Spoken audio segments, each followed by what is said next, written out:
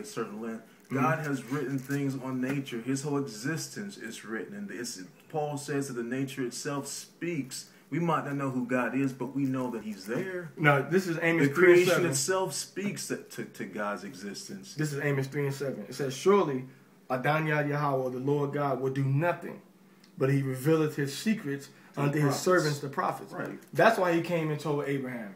Because Abraham was a prophet. Right. So He didn't come and tell Abraham because they intrinsically knew that they were doing wrong. He came and told Abraham because He wanted to reveal to Abraham. So He judged them without, and they didn't know what they were doing was wrong. Yeah, they knew that was wrong. They knew it was wrong. So how'd they know? Because they had laws.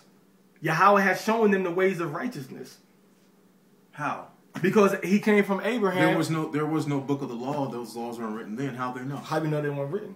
They weren't written. Because the Babylonians